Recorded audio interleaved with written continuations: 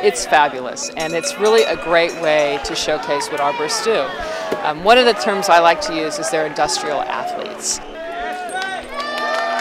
They climb trees for a living, and to compete, to climb, hones their skills, and also at the same time it showcases to the public how important it is to have a skilled person taking care of trees, not just anybody.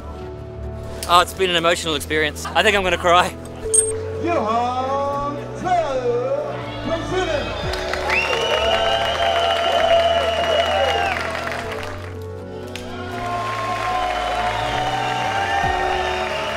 Competition for me is like a whole tree family.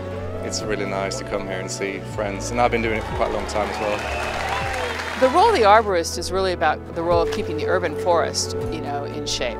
And the urban forest right now is critical. Climate change. In America, we just got some money from the federal government, the most we've ever gotten. We got $1.2 billion for urban forestry in our country. Communities across the world are actually looking at trees as a solution. My mother couldn't watch. She gets too worried about what I do. She's happy to hear afterwards, but she doesn't like watching. The competition is the excuse to catch up. And in the end somebody wins, but we all support each other.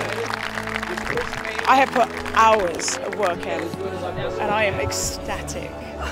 Like, I am so proud of this. So proud. Yeah.